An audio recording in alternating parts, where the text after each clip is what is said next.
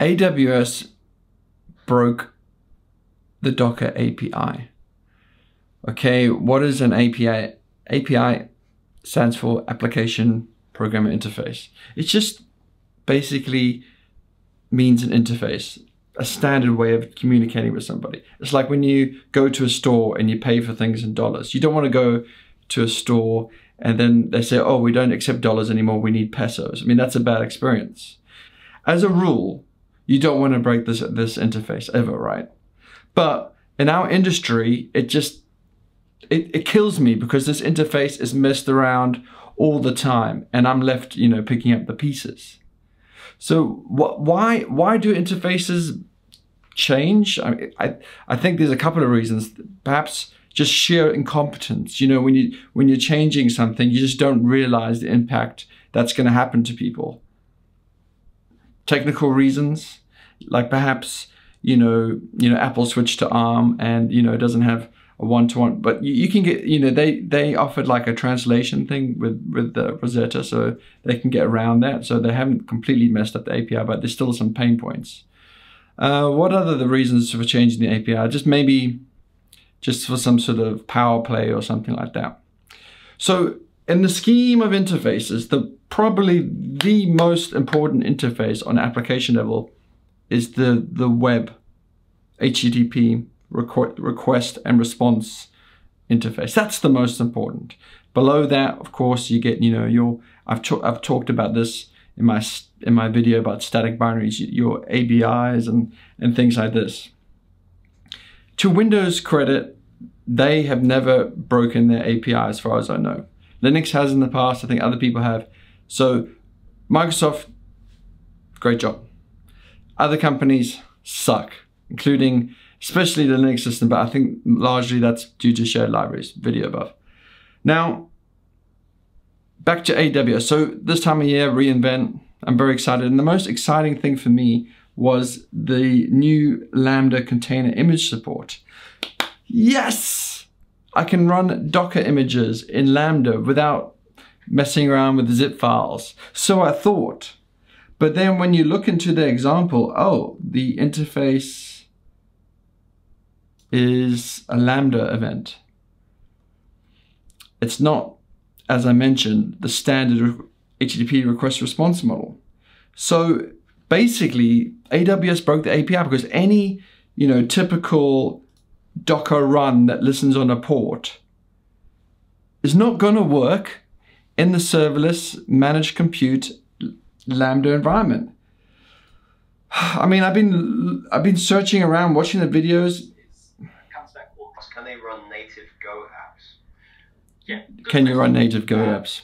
No. Lambda, the easiest way to explain it is actually Lambda is not running the container. Lambda is building a function from the container image. So Lambda is all about event-driven applications, and that all means sending events to Lambda, which then invoke based on those events. Traditionally, if you're building Docker files or applications, you maybe more understand the port and socket model, where you expose the port and the socket to the outside world, and then you run something with it. So they're not using port and socket. They expect you to change your application to fit the Lambda model. I can hear from Julian's accent that he's probably South African like myself. So hello, Julian, but I really don't like this. It sucks. Okay, it's probably the most versatile thing, but like, do what Apple did. Give her a translation thing, right? Because now I'm scrambling for trying to figure out how to translate my normal web app into Lambda. Like, how do you get a container now into this translating to the Lambda interface? Like, how do you proxy the web request to the Lambda interface? It's a real pain. It's a real pain. So my initial findings is that there's this Node.js library where you can import it as usual, and it will sort of proxy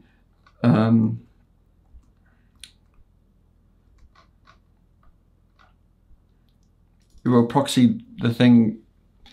It will proxy the web request to Lambda. There's also something that I use in Golang called Apex Gateway. I've also got an example here you can have a look at. But it's just painful. And I just really wish that APIs like this would not break.